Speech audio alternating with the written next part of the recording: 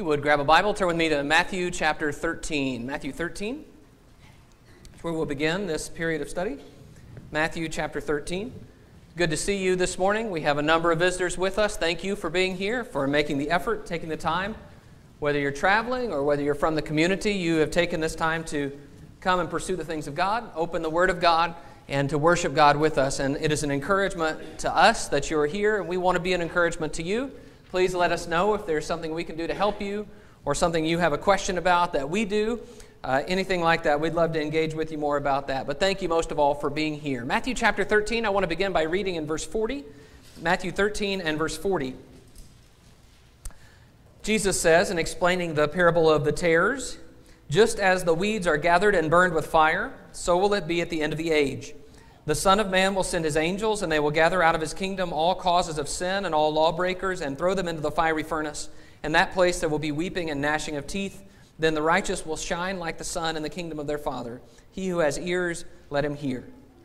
So as he closes this story of the parable of the wheat and the tares, he talks about how there will be an ultimate separation, what he calls at the end of the age. And he uses several images to describe what happens to those who he calls lawbreakers. He says that like weeds are gathered and burned with fire, they will be thrown into the fiery furnace. There will be weeping and gnashing of teeth. And we tend to scoot right by that, don't we? We don't want to focus on those pictures and images because they are unpleasant and they are unpopular. And what I mean by that is that non-Christians don't want to talk about that because it seems very judgmental, because after all it is about judgment. And it's something that we don't really want to think about, the idea that people might be lost or be punished eternally. That's an unpleasant thought. But I also mean that Christians often scoot by pictures and discussion of judgment. It just seems maybe impolite. It's something that we just don't like to give a lot of airtime to. And it seems odd to me because we preach very often about how God is loving and gracious and He wants to save us.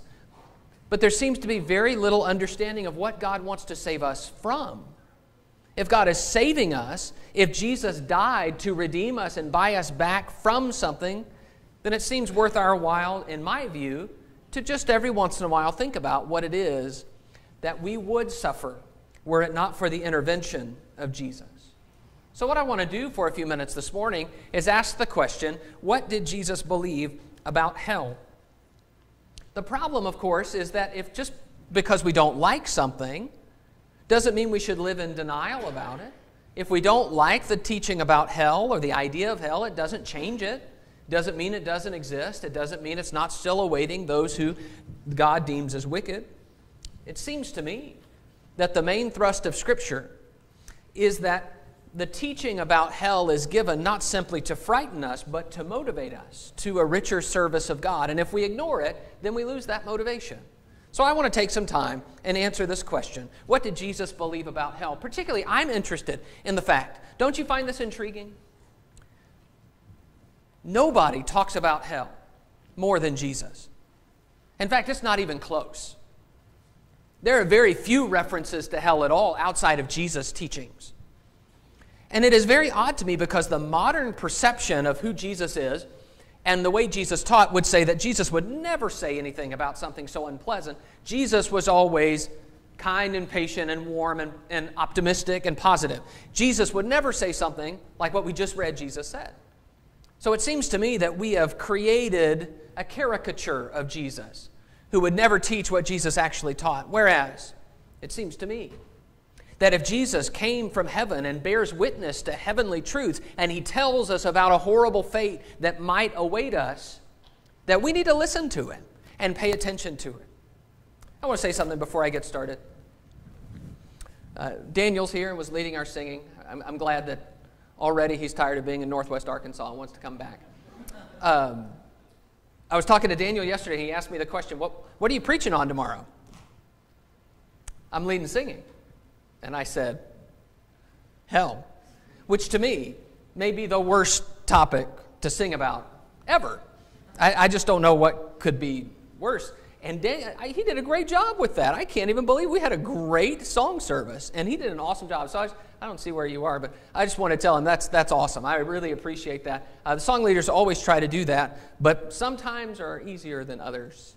And today was a difficult one. I appreciate that. So let's talk about it. What did Jesus believe about hell? Let's take a minute and just look through Jesus' teachings about this. The first thing I would say is that Jesus says that judgment is coming.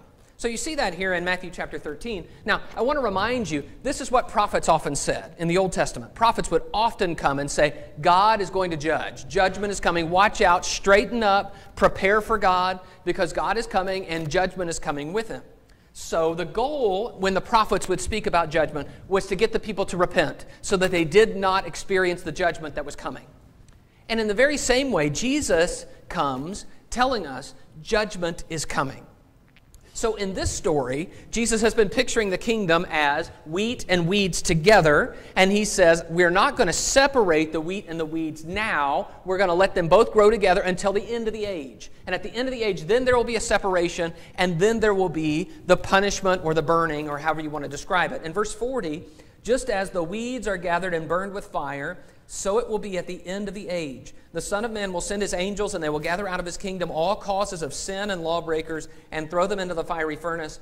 In that place there will be weeping and gnashing of teeth. So there is judgment coming, and by that we mean really separation between those who are evildoers and those who belong to God. There will be weeping and gnashing of teeth. Those are just horrible images that are images of regret and torment, of pain. They describe suffering. And he also uses the image of a fiery furnace there in verse 42. He also uses that same image a little later, and he talks about the dragnet in verse 50, where he is saying this is something that's a part of the parable, but it also describes a judgment that is coming. But since you read a story like this and you say, well, that's a parable, it's kind of hard to get concrete facts about hell from a story like that. You can just see, okay, there's some general tones of judgment and unpleasantness. Let's go back to Matthew chapter 3 for a moment. In Matthew 3, so this is describing John the Baptist, who precedes Jesus, although Jesus and John certainly endorse one another's message. In fact, you might say that John and Jesus preached the same message, with Jesus' message just a little more mature. John preaches that one is coming after me, and Jesus preaches, I am that one. John preaches the kingdom of heaven is here, or is coming, and Jesus preaches the kingdom of heaven is here. Matthew chapter 3 and verse 7. It says, but when he, this is John, saw many of the Pharisees and Sadducees coming to his baptism, he said to them, you brood of vipers, who warned you to flee from the wrath to come?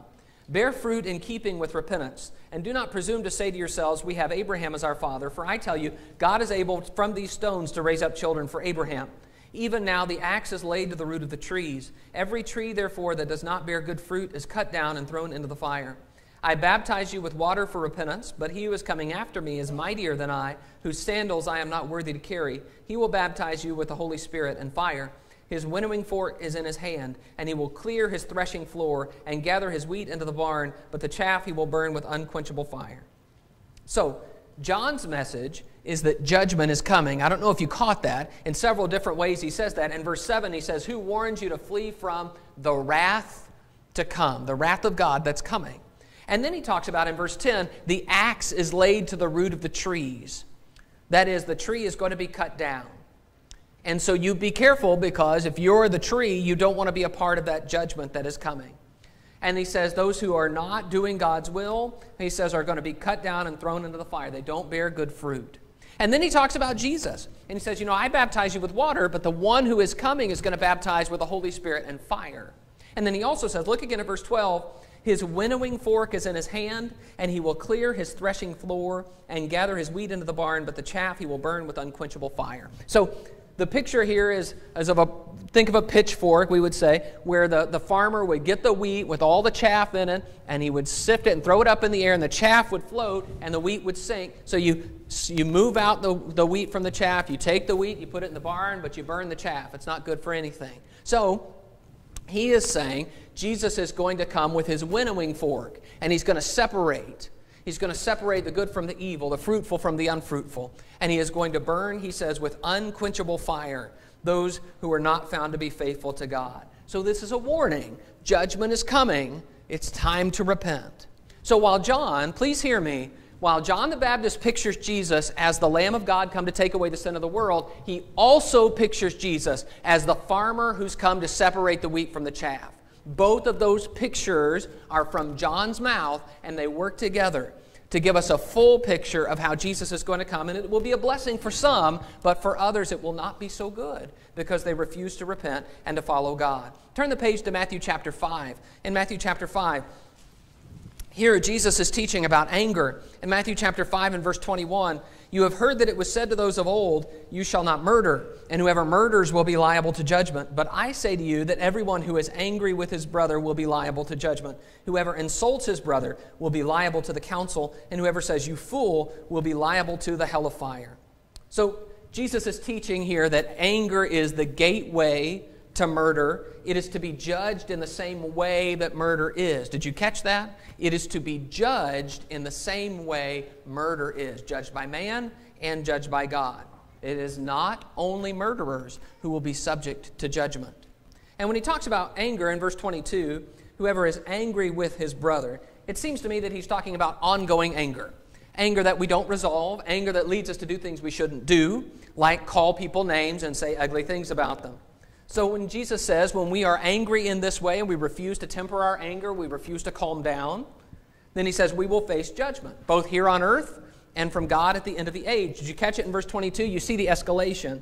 Everyone who is angry with his brother will be liable to judgment. Whoever insults his brother will be liable to the council. Whoever says you fool will be liable to the hell of fire. What I want you to see here is that Jesus talks about hell as real, hell as a consequence for evil behavior, and hell as a part of God's righteous judgment. In fact, judgment, counsel, and hell are all synonyms in this text because he is saying this is part of how God is going to judge. This is Matthew chapter 8 and verse 11. Jesus says, I tell you, many will come from east and west and recline at table with Abraham, Isaac, and Jacob in the kingdom of heaven, while the sons of the kingdom will be thrown into the outer darkness. In that place there will be weeping and gnashing of teeth. So here Jesus is saying there is judgment coming on those who believe they're a part of the kingdom but refuse to obey God. And he says that judgment is going to involve the outer darkness and weeping and gnashing of teeth. So we're going to talk more later about some other pictures Jesus uses with the sheep and the goats and the separation that happens with them. But you get the point. Judgment is coming. And I especially want to emphasize when you read judgment, what is being taught is that there is a separation. God is going to make a distinction between two kinds of people or groups of people. We are either going to receive a final blessing or a final condemnation. And then we will be with others who have received the same fate that we have. Now the demons know that too. And we see the demons as they encounter Jesus saying things like, have you come to torment us before the time? Or please don't send us into the abyss.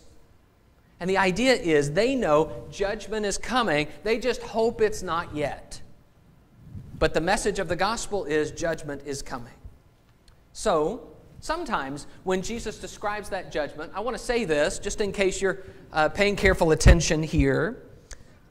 Sometimes that can mean a judgment that's going to happen soon, as in time. Sometimes that happens where there are judgments. I believe in Matthew 24 where he describes the destruction of Jerusalem. A lot of that reads that way. A judgment that's not the end of the world, but a judgment that's going to happen as an army comes and destroys the city of Jerusalem. But please hear me, when Jesus uses the term Gehenna or hell, it is a warning about the end. It is not just a warning about some judgment soon to come, but a warning about the judgment that when it comes is going to be the end of the age and the final judgment. All right, the second thing Jesus believes about hell is that hell will mean eternal torment. I want to talk for a minute about this term hell and where it comes from. In the Old Testament, you see there is no real description of hell. And that's a very interesting thought. There is in the Old Testament the term Sheol, which is not really hell, that is really the grave, the realm of the dead. Wicked dead, righteous dead, doesn't really matter, it's just the realm of the dead. But the term Jesus uses is the word, I mentioned it a moment ago, the word Gehenna. And most scholars agree that this is a picture of eternal punishment that comes from a reference to the valley of Hinnom, or the son of Hinnom. Now that valley is on the southern slope of Jerusalem, and it is a place that became infamous during the Old Testament era because certain kings like Ahaz and Manasseh burned their children to false gods in the valley of the son of Hinnom.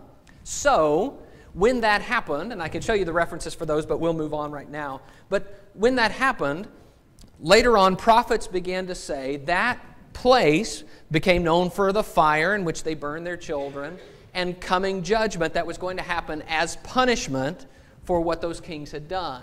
So, this is 2 Chronicles 28:3 that talks about they made offerings in the valley of the son of Hinnom and burned his sons as an offering. But this is Jeremiah 7 and verse 31. And they have built the high places of Topheth, which is in the valley of the son of Hinnom, to burn their sons and daughters in the fire, which I did not command, nor did it come into my mind. Therefore, behold, the days are coming, declares the Lord, when it will no more be called Topheth, or a valley of the son of Hinnom, but the valley of slaughter. For they will bury in Topheth, because there is no room elsewhere. And the dead bodies of this people will be food for the birds of the air and for the beasts of the field, and none will frighten them away. So what you see happening here is the idea that this place and the evil things that happen here that involve fire are now going to involve fire and destruction and judgment in the same place. And that seems to be the background of judgment and punishment that then begins to characterize this term Gehenna or hell.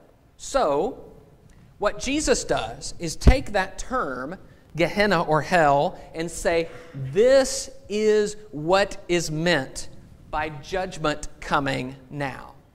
Is a place where there will be final, eternal torment for people who are evil and refuse to respond to God. This is the judgment that is coming. Let's look at Mark chapter 9. Mark chapter 9, I'll show you how Jesus uses this term. We're going to look at several passages pretty quickly here and just kind of get the background for how Jesus uses this term. Mark chapter 9 and verse 42. It says, whoever causes one of these little ones who believe in me to sin, it would be better for him if a great millstone were hung around his neck and he were thrown into the sea. And if your hand causes you to sin, cut it off. It is better for you to enter life crippled than with 2 hands to go to hell, to the unquenchable fire. And if your foot causes you to sin, cut it off. It is better for you to enter life lame than with 2 feet to be thrown into hell. And if your eye causes you to sin, tear it out. It is better for you to enter the kingdom of God with 1 eye than with 2 eyes to be thrown into hell, where their worm does not die and the fire is not quenched.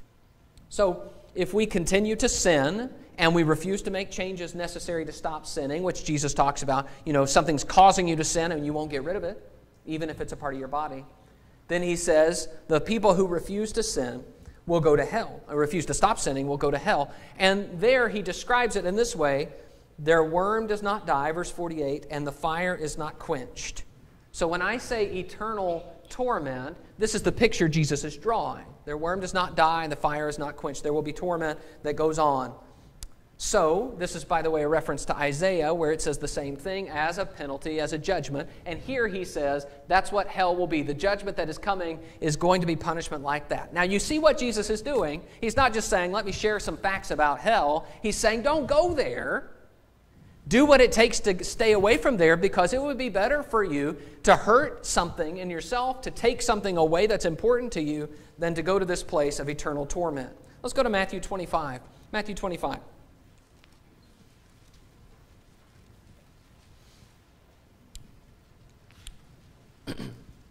Matthew 25 describes the sheep and the goats separation. In Matthew 25 and verse 41, it says, then he will say to those on his left, depart from me, you cursed, into the eternal fire, prepared for the devil and his angels. And then down in verse 46, and these, he says, will go away into eternal punishment, but the righteous into eternal life. They will go into the eternal fire, he says, that is prepared for the devil and his angels. But notice also that the eternal punishment in verse 46 is just as long as the eternal life that we hope for in verse 46. So when I say eternal torment, that's where that comes from. It's important to note that hell is described here as separation from God. God and his people go into eternal life. The devil and his people go into eternal punishment or torment. All the evil and all the pain that Satan has caused, now he appears to be continuing to suffer with the people who followed him. Let's go to Luke chapter 16. Luke 16.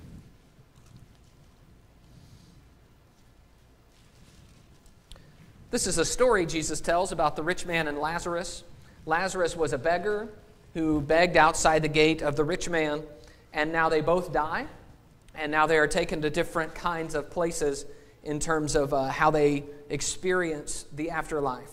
Luke chapter 16 and verse 22, it says, "The poor man died and was carried by the angels to Abraham's side. The rich man also died and was buried, and in Hades, being in torment, he lifted up his eyes and saw Abraham far off and Lazarus at his side. And he called out, 'Father Abraham, have mercy on me, and send Lazarus to dip the end of his finger in water and cool my tongue, for I am in anguish in this flame.'" So you have the idea here of flame and of torment. And he says, I want to send others to warn my brothers lest they also come to this place of torment. So the rich man appears to be conscious. He's aware, and yet he is in torment. He knows why he is here, and yet there's nothing he can do to change it. In fact, Abraham specifically says, nobody passes through the great gulf between these two places. So that's not an option. This is hell. Hell is eternal torment. And let's go to Matthew chapter 10. Matthew chapter 10.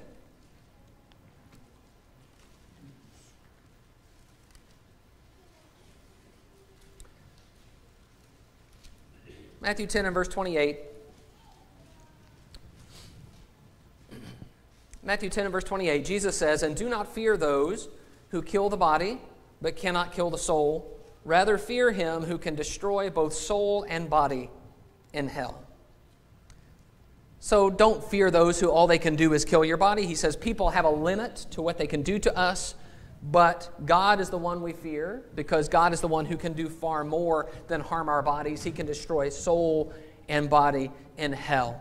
Now that word in verse 28 is an interesting word. Jesus uses the word destroy, soul and body in hell. And so some have seized on that. They combined it with some other places like Paul in his wording in 2 Thessalonians 1 to say that what hell really is just destruction. God just annihilates a person so that they no longer exist, and that's what eternal punishment is. I don't deny that's a possibility, but to me, I have a hard time squaring the idea of annihilation with all the terms Jesus uses to describe torment. Over and over again, weeping and gnashing of teeth in the darkness, the torment that the rich man is in. All of these things to me signal that this is something that people are aware of, and yet they continue to experience it. Jesus tells us this is a place you want to avoid with everything you can. I want to stress again, these are Jesus' words. These are red letters. These are words that we pay attention to in other contexts. These are words that you have taken and you've put on your refrigerator. These are words that we have taken and we say, you know what, that verse really helped me. And here Jesus is saying things that we all find extremely unpleasant. It's important for us to see that these things are just as true as all the other things Jesus teaches. And because of that, it should add an urgency to us. I want to talk a little bit about this idea that hell is a necessary aspect of God's judgment. Hell is a tough teaching. And one of the reasons it's difficult is because there are some philosophical objections that it raises. How this is good, how this is fair, how this is just. And I want to think about that with you for just a moment. Look with me in Matthew 10 and verse 14.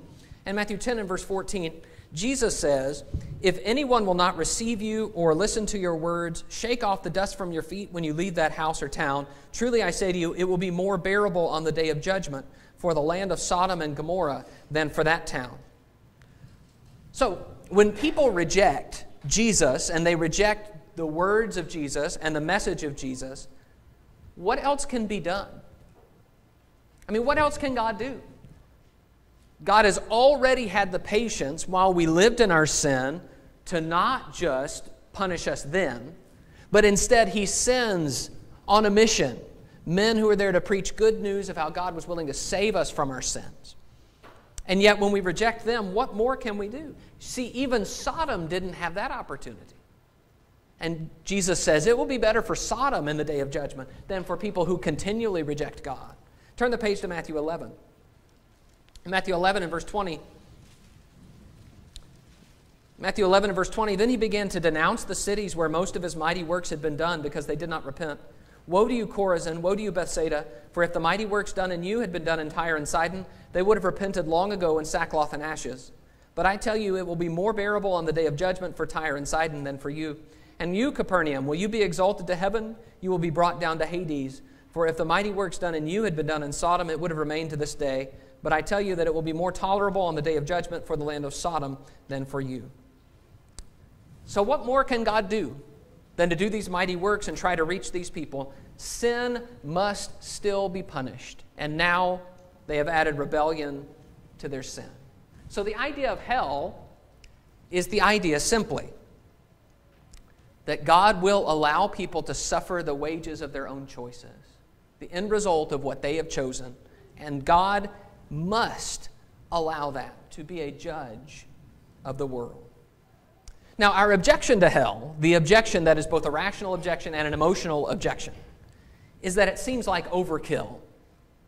It seems like too much punishment for what appears to be rather minor offenses. And see, part of the problem here, it seems to me, is that we really need a better acquaintance with the Bible's teaching about sin. Sin is not to be pictured in the Bible like a set of numbers that God just erases. You know, and so you write it on the board and he just erases. You get the old chalkboard and you start marking things and God just erases it. That's not the way sin is portrayed in Scripture. Sin is portrayed like conceiving a baby that when is full grown brings death. Or sin is like sowing a seed that will inevitably be reaped. Or sin is like putting on chains that then you are powerless to take off. Sin brings death. Hell is the death. That's the whole point. We are experiencing the consequences of our own actions. But really, when we say we have trouble with hell, what we are saying is that we just kind of have trouble with the idea of God judging and condemning. And we really think it would be okay for God to judge and condemn as long as it seemed fair to us. And I just want to point out that that becomes hopelessly subjective. Can I give you an example? Do you remember the rich man and Lazarus? All Jesus tells us of that story is the rich man fared sumptuously every day. He always ate well, and there was a beggar at his gate. He never fed him, never helped him. And then they both die, and the rich man appears to go to hell because he didn't help the poor man. Does that seem fair to you?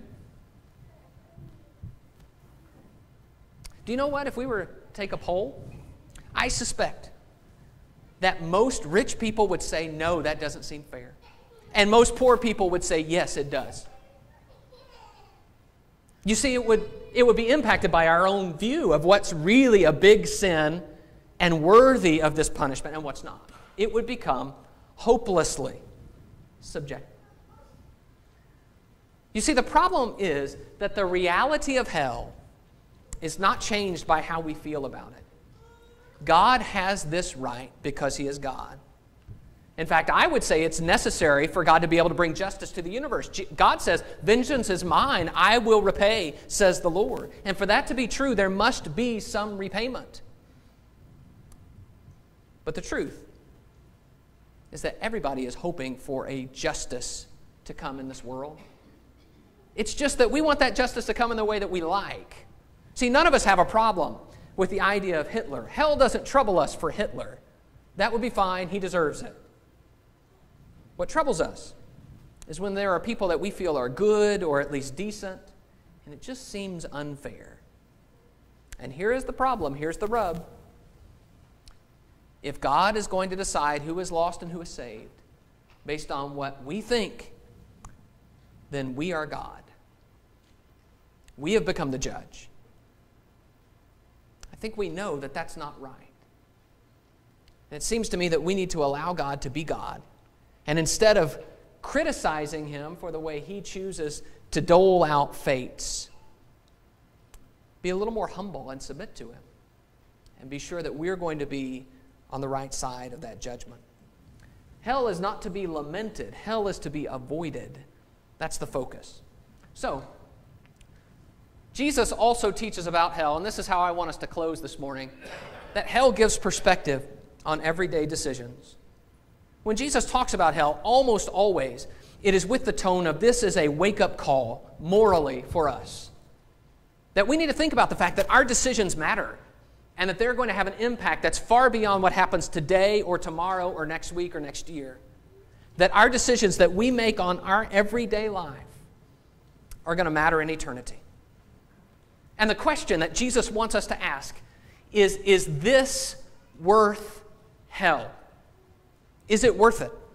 So, I say to you that everyone who is angry with his brother will be liable to judgment. Whoever insults his brother will be liable to the council. And whoever says you fool will be liable to the hell of fire. So you and I are going to get angry. It might happen today, right? There are going to be people that make us angry. Will we allow that to fester? Will we resolve the conflict? Will we call them ugly names? We have these choices about what we're going to do with our anger today. And hell gives perspective. It reminds us there's going to be a day, it's probably tomorrow, when all those emotions have kind of died down. I'm going to feel differently. And what's going to matter to me then? So I'm going to feel today a rush to zing my brother, say that ugly thing I've been waiting to say. I can fight for my own rightness. But what happens then? What happens after that? Is this worth hell? This little conflict, this little flare-up. Hell gives context. It gives perspective for everyday decisions. If your right eye causes you to sin, tear it out and throw it away, for it's better that you lose one of your members than that your whole body be thrown into hell. And if your right hand causes you to sin, cut it off and throw it away, for it is better that you lose one of your members than that your whole body go into hell. Very regularly, we make excuses for our behavior. Even when we know it's wrong, we make excuses for it. We have people in our lives who we know contribute to our sin, lead us to sin, encourage us in sin. We have tendencies and temptations, and we know we could cut some of those things out of our lives if we chose, but we don't always want to. It might be painful. It might be awkward. Hell helps us because it helps us count the cost, and it just asks the question, is it worth hell? Am I really prepared to make excuses for what I do to the point that I will suffer eternally to do these evil things? Matthew 10:28, do not fear those who kill the body but cannot kill the soul. Rather fear him who can destroy both soul and body in hell. We all have people who have weight in our lives. That is, we respect their opinions and we want their approval. We all have those people. And sometimes that desire to gain people's approval can contribute to how we act. It influences our behavior. And hell says, who should I really be afraid of? Who should really have an impact on the way I act? Is it some person or is it God? What happens when all the people around me are silent and all their respect goes away? All the kind things they say about me suddenly don't matter anymore, and I stand before God. Which one of these should I allow to influence me? Hell gives me perspective. The rich man has Lazarus at his gate. He has the ability to help him. He knows that he's there. He just does nothing. And that may seem sad to us, but it's more than sad. See, hell helps that have the correct dimensions in our minds. The question is my selfishness and my comfort worth hell? And suddenly there is clarity. Suddenly I realize it's not just sad that somebody is a beggar, but it's something that I must change. I need to notice. I need to care. I need to help. If anything will prompt us to act and get us out of our comfort bubble, wouldn't it be the teaching that we're going to go to hell if we don't obey God in these everyday situations? Several of the stories Jesus tells are about how we wait for the judgment. How are we waiting? Are we prepared? Do we treat our fellow servants well? Do we use the gifts God has given? Do we minister those gifts to other people? And we do what we would do to Jesus to them. And it's these stories that at the end of them, Jesus continues to say, for those who are not ready, we talked about one of them in the Peter class this morning, those who are not ready, those who treat their fellow servants poorly and try to take advantage of God are the ones who are no longer pleasing to Him. Hell gives us perspective. How am I living right now? So, I don't want you to leave a lesson like this just feeling like we've had to have an unpleasant morning. I know this isn't anybody's favorite topic. I want you to leave with that clarity, that we're all going to stand before God in judgment, and that the everyday decisions we make matter in that judgment. I understand that this is scary. I believe it is intended to be scary, because that fear can motivate us. And sometimes we need to be woken up. Sometimes we go through life without thinking about the decisions that we're making and the direction that we're heading. But I want to remind you, God sent His Son to save us from this fate. Jesus went to the cross so that we don't have to go to hell, so that we can have eternal life, so that we can have the blessing of knowing God forever. So, this is what we are saved from. And God loved us enough to say, I'm not going to let them suffer this fate. I will intervene, and I will send my Son.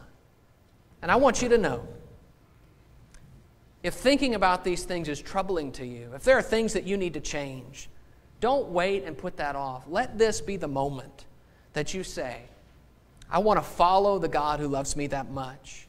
And if there's something that you need to make right, use this moment and say, I want to leave behind the things that are standing between me and God. And I want to be right with God. And I want to be a faithful servant of God.